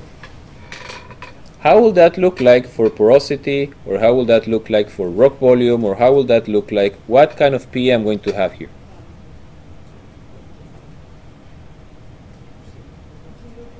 It's going to be different, right? Different values, because the range one is in million volume barrels of rock, the other one is in fraction. Okay, so but the message is here, it really doesn't matter what this number has. Okay, what this value that this number has. Okay, it will be different for every case. If we have discrete, you can say, well, this is the number of counts, but this one is continuous, so it's really infinite. You have an infinite number of values in between. You can have 0.15327 and you can put 152,176. Okay, and you have to have one probability for each. So if you have a bigger range, you have to spread. This one will be lower. Okay, now let's go to the probability, okay, to see how do we use these things to calculate. Okay, so we have, let's say going back to our exercise, okay, you have NPU, okay, that's an output, is a result of TRR, this equation, phi VR SO, net to gross, divided by BO.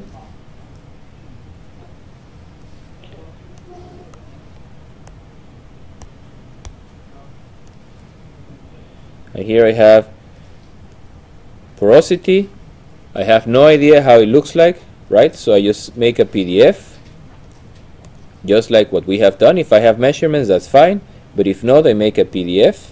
Okay, now if I don't know anything, simply I say a minimum and a maximum. Okay, then I take rock volume, okay, which again, if I don't know anything, might be uniform. Okay, what else? SO, oil saturation.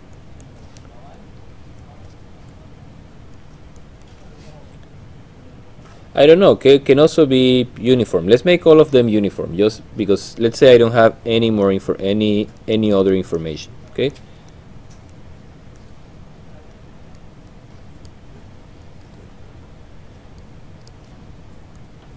Okay, all of them have. Okay. Now, what is NPU going to look like?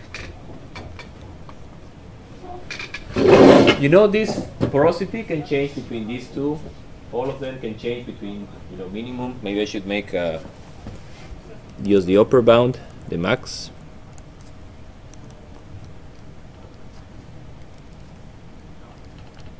Okay, you know, all of them can change between them. So how is this guy going to look like?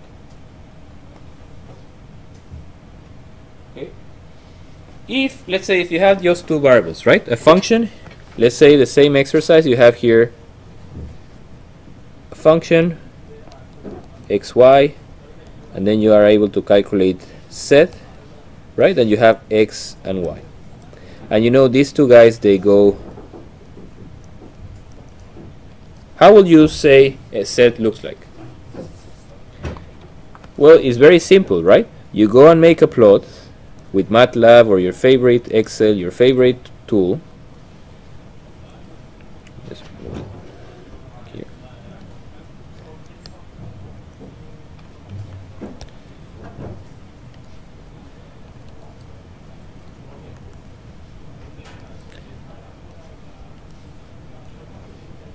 Okay, and you simply say, well, that is my range that I want to evaluate.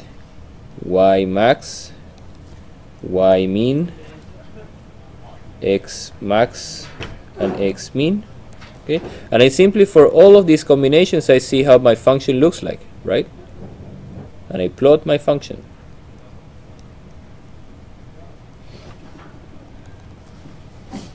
Okay, and I see, for example, well, that's my. And from there you can see exactly what is the range that I might have of my, in this case, my NP, right? You simply make a 2D drawing and I see the whole surface, and I see, well, I can see now the n goes from the highest point to the lowest point, the z, okay? And it's actually quite flat, or it has a sharp decline. I can say something about this function. What happens here?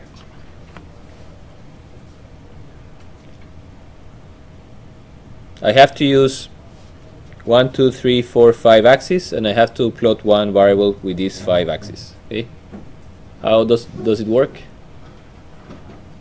We have to call a mathematician, right? We don't really know.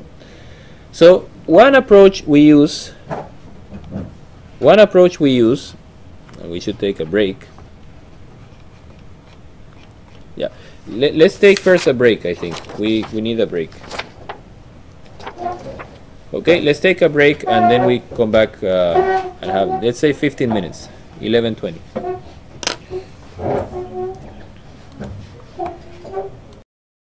Okay.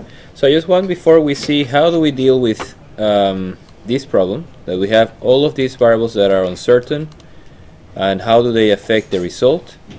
Okay, let's see how do we do this counting in Excel, because we don't have to do it manually. Many programs already have the counting and classification of each result automated. Okay, so I've given here a variable that has been measured, and the values are, these are the values of that variable. They don't have anything to do with any petroleum engineering, just maybe might be I don't know, cost of a burger in different places in the world, McDonald's burger. Okay, and you want to make a frequency analysis of this data. So one way, you have to define first the beans, okay? Because that's what we have done here. We define the beans, and then from there we counted and classify each value in each bean. Okay? One way to do that, you can say just first to find the minimum and the maximum of the values of the variable. For that you can use this operator, max.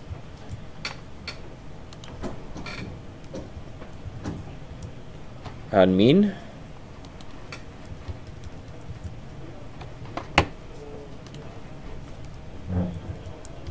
Okay, and the beans, I say, for example, they are going from the minimum, and I want to get to the maximum, and I have to define like a delta step to make these beans. Okay, if I want to make it uniformly distributed.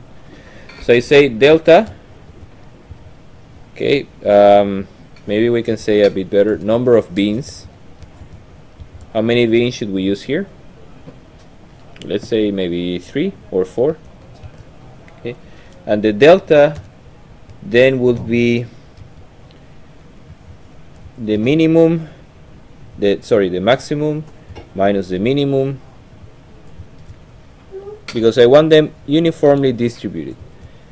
And then if the beans are 4, I have to divide by the number of beans, right, minus 1, because I have to divide by the number of intervals. Okay, 1 is the beans that are the points, and I have to divide by the number of intervals. Okay, that gives me 3. And then I say start from the minimum, and then simply say the next one will be the minimum plus the delta. Okay, or the previous plus the delta.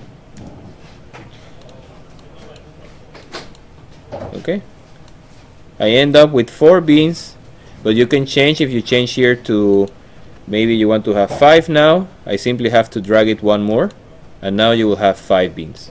Okay, so that's a way you can generate your beans any way you want, but they should be uniform distributed, not a crazy distribution. And so this is a good way to do it. You define number of beans, you define a delta, maximum and minimum divided by the number of intervals, which is the number of beans minus 1, and then simply you start with the minimum and then you sum to the previous, the delta. Okay, now to count. Okay, number of counts. To count, I have to use a function called frequency, so that I have to take all these, because the function is outputting the number of counts in this column. Okay, so that's why I have to pick all of them, because it spits all of them at the same time. Okay, and then I call the function that is called frequency. I don't know if frequency will be here, but I think it's in the math, or maybe it's statistics.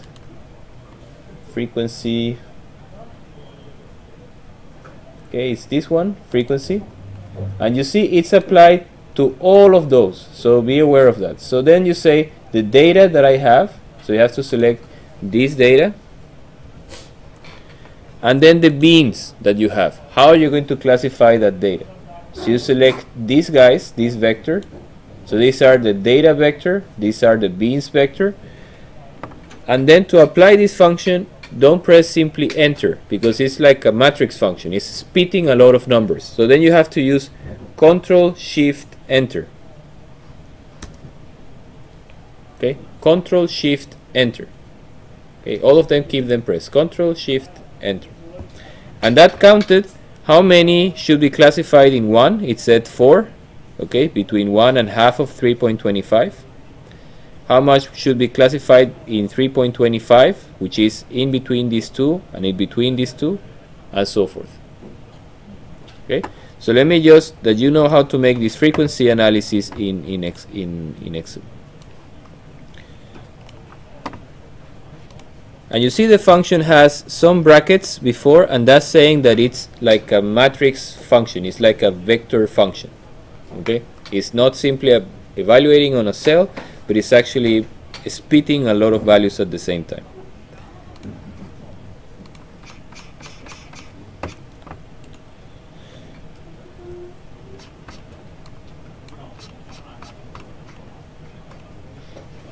And you're going to do that in the next exercise. Okay, so this is to create the beans.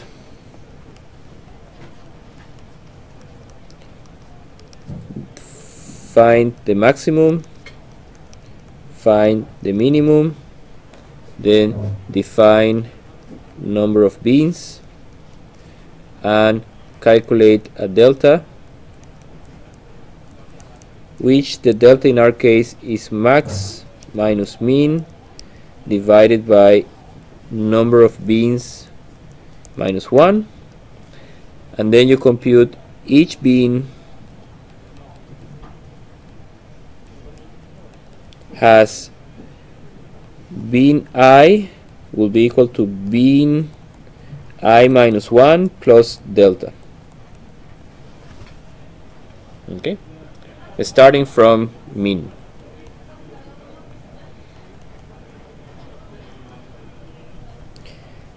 Being 0 will be equal to the mean.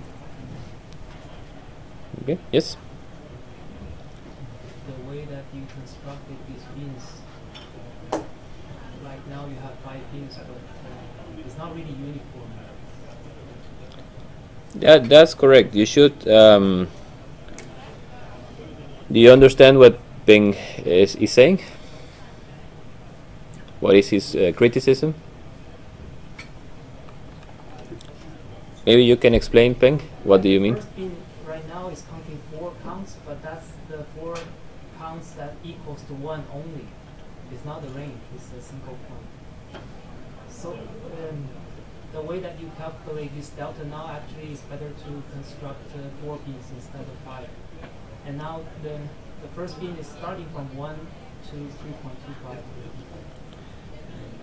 Yeah, let's wait with that comment. So let me just finish. So to apply frequency function, to apply the frequency function, okay, you have to use control, and then you have to say shift, okay, and then you have to click enter, okay, but I will say in sequence, okay, and leave it pressed.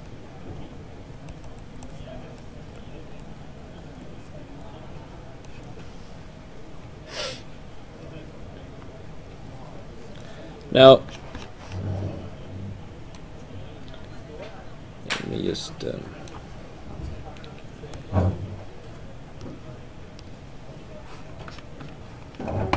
okay, that clear?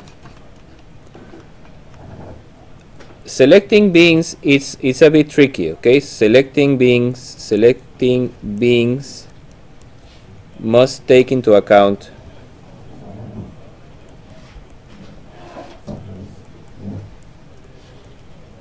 okay, number of data points.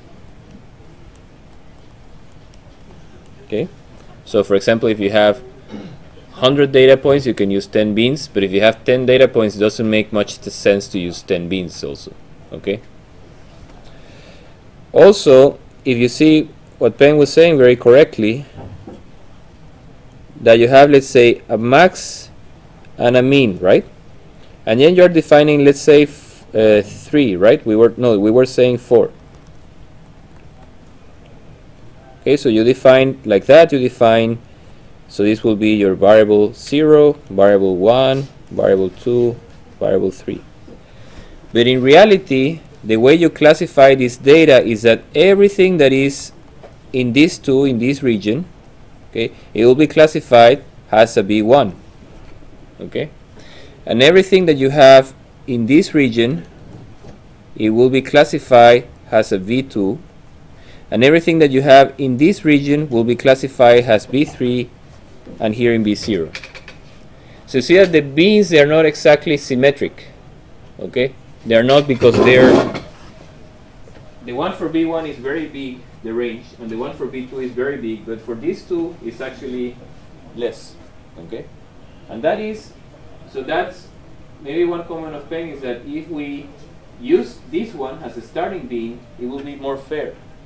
Okay, if you use the minimum and the B1, you start this, so it will be minimum plus half of the delta. That will be your starting bean. Okay, it's valid. Also, there, be careful with how the count is made. Okay, be careful how the frequency is accounted for. Here I have made like an interval. It's in between these two numbers, but I can have some counting methods that they use. For example, this is B0, B1, B2, and B3. I have 3 beans. Okay, and then when they use if for example, simply all of this range from here will be assigned to BO. Okay, then B2, everything that is in between these two will be assigned to B1, and everything that is in between these two, it will be assigned to B2. Okay, so my point here, and I think yours, Peng, right, is you have to be careful with how do you define your beans, and you have to know also how they are classifying the values. Okay, in our case, we're not going too much into that. We are simply assuming, so using, this is a simple example to tell you how do you define the beans. Okay, and you have to be careful with how many beans you use, and you have to be careful with the counting algorithm. So I will recommend you go to frequency, search for this function in Excel and see exactly how it works, okay, how it classifies information. But just for you to know and keep it in mind in the future. In this course, we are not going to look too much into that, okay? Okay, because you have, you know, minimum here is like the area is much less, okay? It's only considering these two, while B1, it takes this area,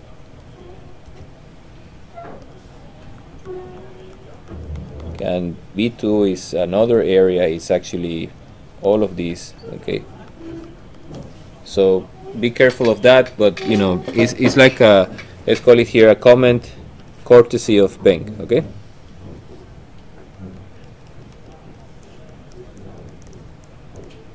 Okay, is that your, how people call you, Peng? Yeah, or they call you Peng?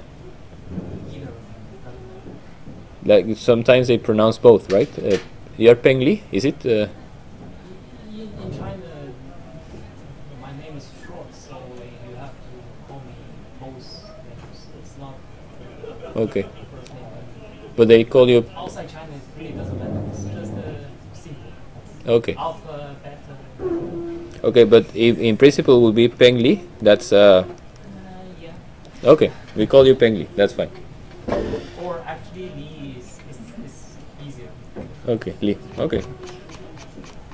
Okay, but just be aware of that, and we are not going to dwell too much on that because we have too many. We're going to have a lot of samples. Okay, so we don't care really the bin size and this classification. It doesn't have that much impact. Okay, but when you have very few samples, you have to be careful with these things. Okay, going back to our problem. So what is the sampling method? So we said if we have only two variables, right, and one solution, we can make this plot, right? And if we cannot make this plot, what we actually make is we make like a grid, okay, if you were going to make it in a more structured way. And then you make an evaluation of the function for each one of these combinations that you have here. Okay, you go evaluate these 2 points, calculate set, then you go and evaluate these 2 points, calculate set. You make some sort of a grid. Okay, and from this grid, okay, that's what we call a sampling method. Evaluate many combinations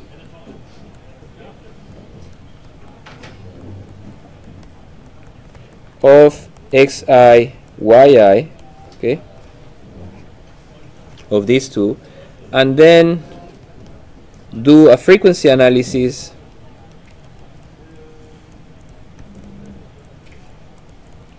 on the results.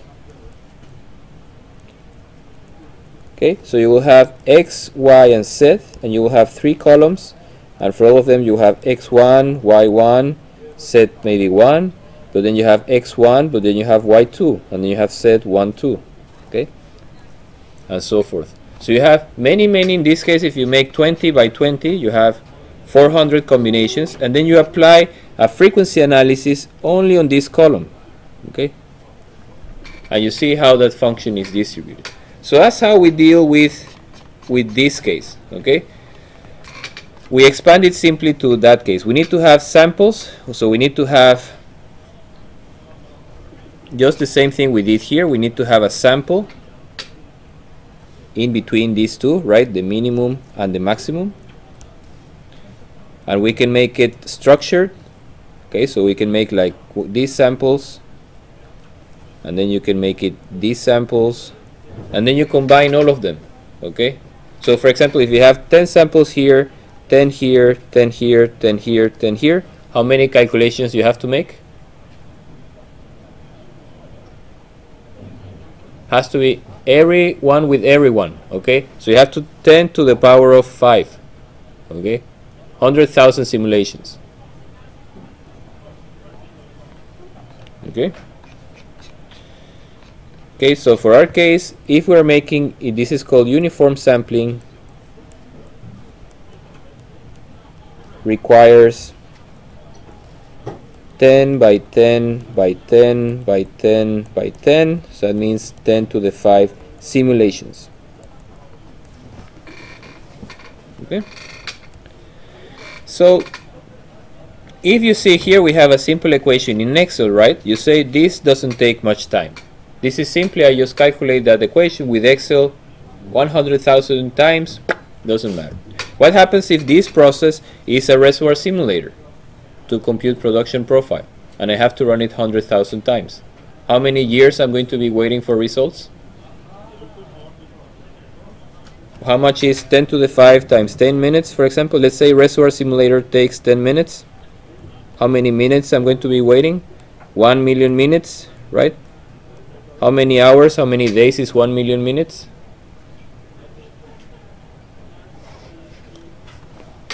Can you calculate there? So we have 60, 24, we have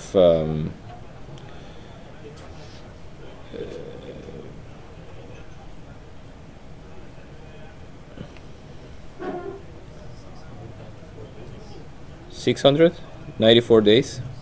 Okay,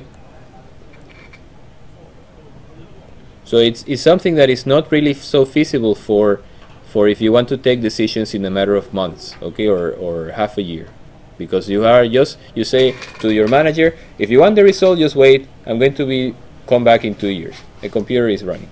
Okay, no, you can parallelize, put maybe 10 computers at the same time, but even if you have 10 computers at the same time, how many you need?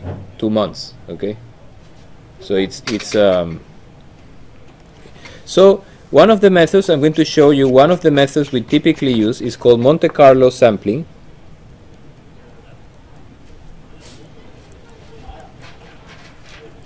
Okay, and we simply we take the first step is take a random variable in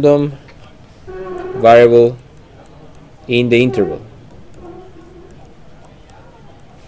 Okay, not a random variable, but a random value of the variable in the interval.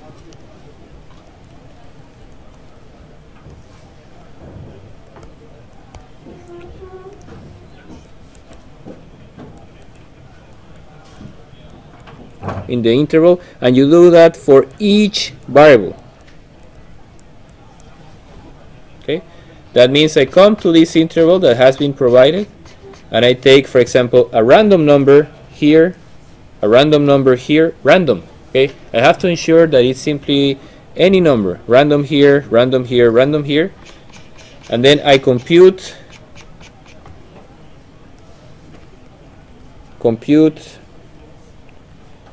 the output function, the output variable, and then I say number 3 is repeat, and you have to record also this variable. You have to record the result. Okay, then you have to repeat 1 and 2 many times.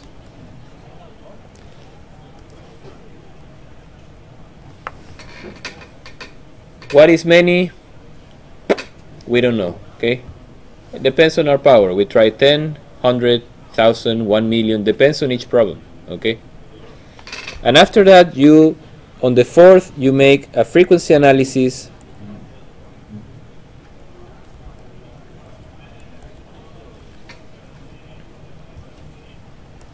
of the results. Okay, and for example, you will see, at least for this case, okay, initially, if this is NPU, is going to have, for example, a distribution like that. Okay, where is amazing. Even though all the input is made in uniform distribution, okay, all the input is like that, the output, when I make the frequency analysis of the results, is going to look like that. Okay. But that really the shape depends a bit on how the function is, okay, how the function looks like. If it's a reservoir simulator, it can have one shape. If it's another simulator, it can have another shape. Okay, so it depends on the input, but also depends on the simulator. Okay, so you repeat many samples until you don't get, for example, this is with 100 samples, this is with 1,000 samples, and then you repeat, for example, with 1,000,000 samples. Okay. And when you don't see any big difference, okay, samples. Okay, so you repeat, start with 10, 100, 1,000, and then when you don't see your results change that much, that's when you say stop.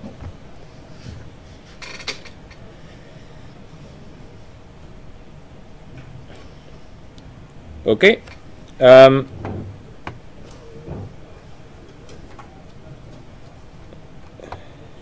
So I have a discussion, I will refer to it, but on the compendium.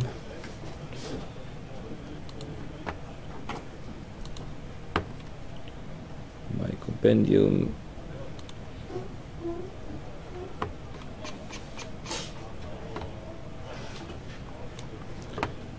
Okay, so if you want to see more in detail, you want to read more in detail, I think it's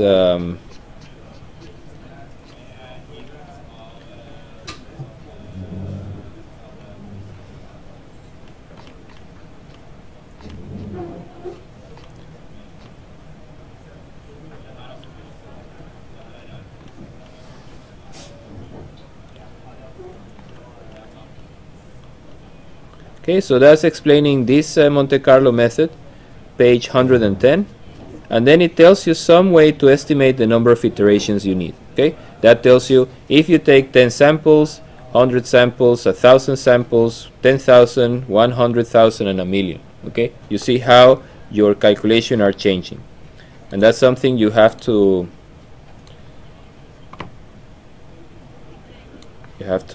make.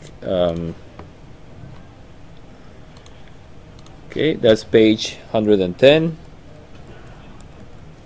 of the compendium.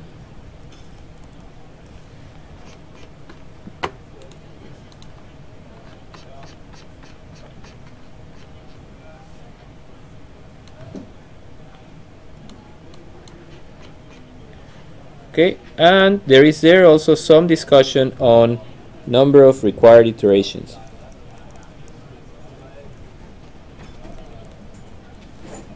Which is made in page, this is page 113. So if any of you wants to read that, there they have kind of, I try to make a simple explanation how do you estimate if you need 100,000, 10,000, and 1,000,000. Okay, but essentially you run with different number of samples, and then you see how it's changing. Okay. Yes, so now you have almost everything you need to the exercise, but we are left without time, so you're going to work on it on Monday, so try to stay awake on Monday, because you're going to work on that. Okay, but so one thing is the sampling is made on the CDF, okay, not on the PDF, because it's like a nicer way to make the sampling. If you have the CDF, the PDF, right, which for uniform, okay, variable looks like that.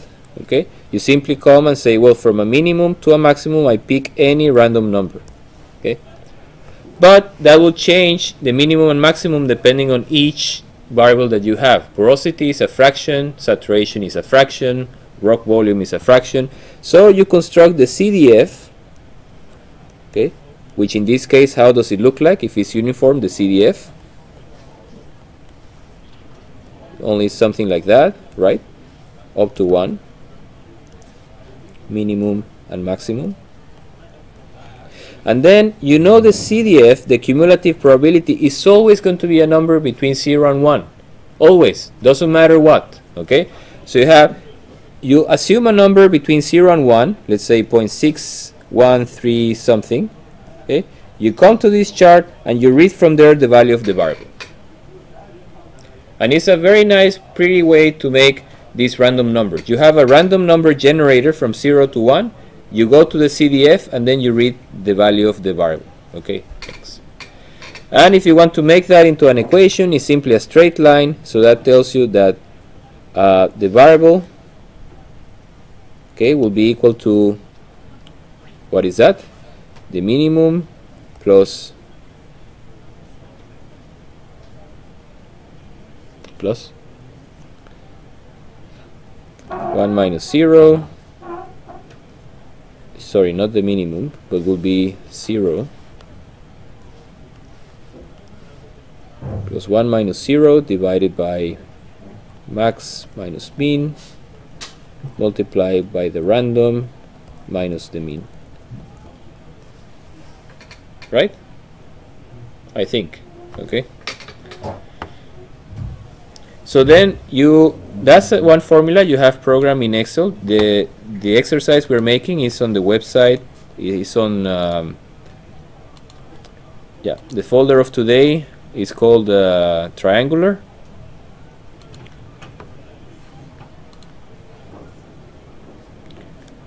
So it's exactly the same example we have been discussed. You have rock volume porosity, and this is the variation.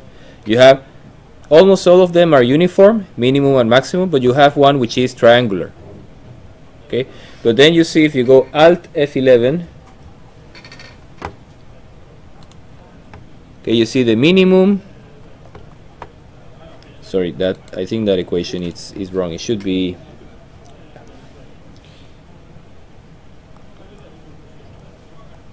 random minus 0. Sorry for that. It was correct. The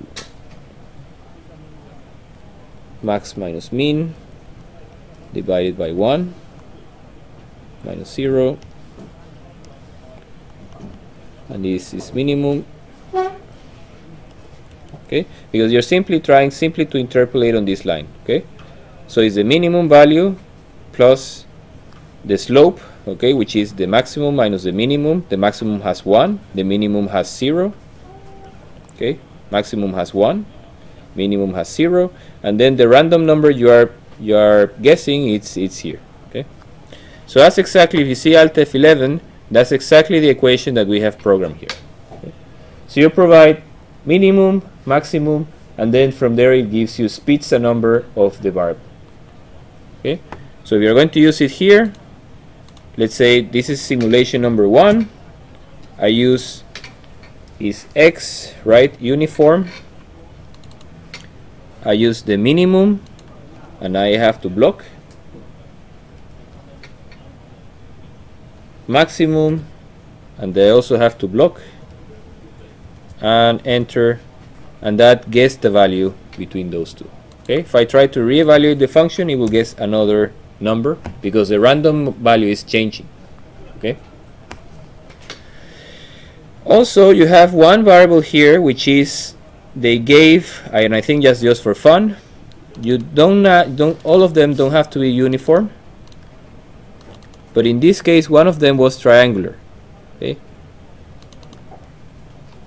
it tells you that the recovery factor that you need here to calculate the TRR, that we didn't do, right? The NPU should have the recovery factor. It has a triangle distribution. Okay, the triangle distribution, how does it look like? On the PDF you have a minimum, you have a maximum, and then you have something called a mode, okay, which is the most frequent value. Okay, and it's like that.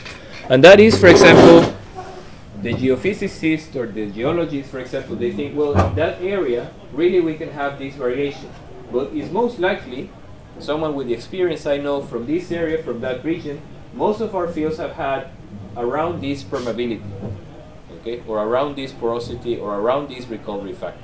So then you have, it's like a more educated guess. It's not simply that it's all of them are the same, but this you say from experience, from knowledge, from tests, from something, I can speculate that one of them is more likely.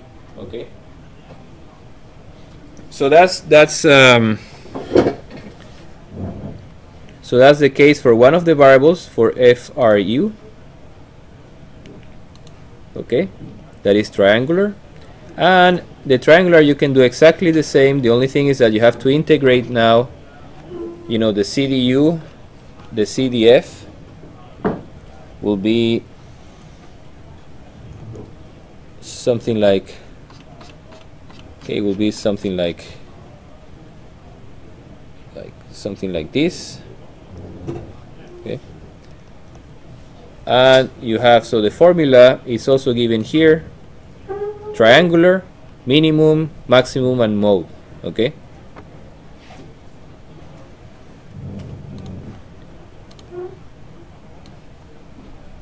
Okay, so those are the equations: uniform sampling, triangular sampling for the recovery factor, and calculation of NPU. Okay.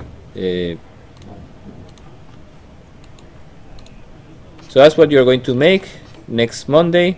And then finally, let's hope that we have time to use Python, because you will see Excel has a bit of a limit to do this calculation. So using a language like Python or MATLAB is actually much more efficient. Okay? Because we have to run a lot of simulations.